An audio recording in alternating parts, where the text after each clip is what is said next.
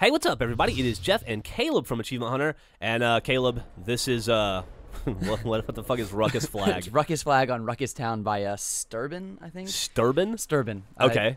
I'm not really sure what he was going for with that name. So this is a town? So it's supposed to be a little town. You don't go inside the building, so I guess basically it's a lockdown town. Boys game night. Yeah. I don't even know if anyone could hear that one, right? I don't know. Yeah. That was nice. All peaceful. What is game night, bitches? Thank you, Gavin. That was mean. So, I'm sorry, you were saying, Ruckus Town.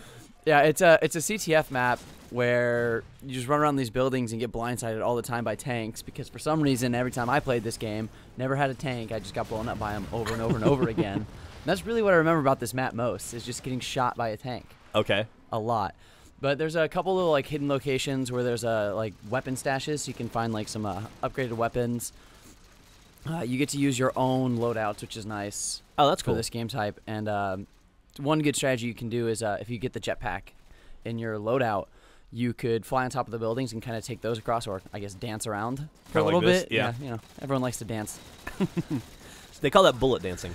So, this is just standard CTF then? Yeah, so there's nothing fancy really about the CTF aspect of the game. But it's just kind of a neat little buildings, and I don't know, it's just nice to sometimes run around a new town and explore things, get in the car, go for a joyride, shoot some people. It's just on one of the Sugar Cookie Islands then? Yeah, from Forge so World. Pretty, Forge World for this one, pretty right? small. Forge Island. Yeah, Forge Island. Yeah, it's a surprisingly small map.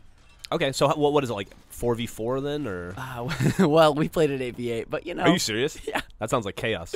Yeah, a little bit. It got a little complicated there towards the end, trying to ever score, unless you were. That's some good teamwork right there, buddy.